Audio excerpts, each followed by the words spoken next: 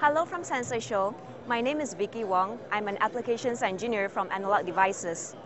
Today, I brought with me to this show a demo on how to measure photoelectric effect. Well, photoelectric effect is the emission of electrons when we shine a light on a photoemissive material. Right here you see, we have a tungsten lamp. This is a light source. It goes through a rotating filter that filters out red, green, and blue light. These lights, they have different wavelengths associated with them and hence different energy level. For example, blue has the highest energy level among them three. This light then goes into this metal box, and in this metal box is a phototube. That's the sensor we are using. This phototube converts light to current.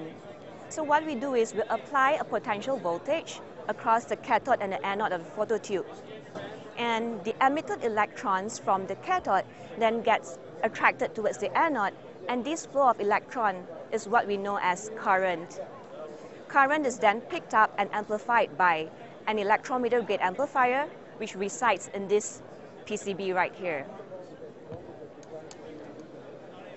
The kinetic energy of the emitted electrons depend on two things. First, the frequency of the light, and second, the work function of the phototube. Well, what we do here in this demo is we vary the potential voltage across the phototube until we see zero electrons reaching the anode. And this means that the phototube is producing zero current. And this takes an electrometer grade amplifier to be able to accurately measure down to 0 femtoamp. And with the information of the frequency of the light as well as the biasing voltage, we can then calculate what the work function of the phototube is. Well, in any low-level current measurement, any little DC error could degrade the measurement and make it inaccurate. And this is where ADI's electrometer grade amplifier comes into play. The amplifier we are using here is the ADI 4530. It has ultra-low input bias current. And by ultra-low, I'm talking about 0.1 femtoamp, typical at room temp. And that is equivalent to 624 electrons per second.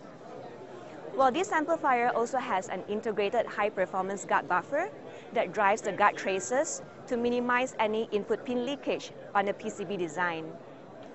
The concept of being able to measure ultra-low current using an electrometer grade amplifier is widely applicable in a lot of applications out there. For example, in the chemical analysis field. In applications like mass spectrometer, an electrometer grade amplifier is absolutely required to measure ions of a particular mass to charge ratio of an unknown sample. And this helps to identify and determine the concentration of the ion, which in turn helps us identify what the unknown sample is. And so, for more information on this electrometer grade amplifier, please visit analog.com/ADA4530. Thank you.